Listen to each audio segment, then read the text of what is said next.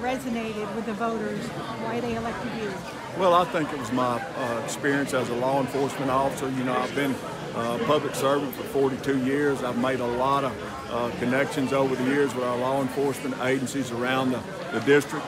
I've always had a servant's heart. You know, when people call and they need something, I've been accessible to them, and I think that's just my attitude of public service, my attitude of doing the right thing, and just being basically a good guy. You know, my parents raised me to work hard and to earn and to take care of other people, and that's what I've done my whole life, and I'll continue to do that. And you'll be accessible? Oh yes, I've always been accessible as the sheriff. People have always known that. I'm available when people need something, and I'll do the same thing.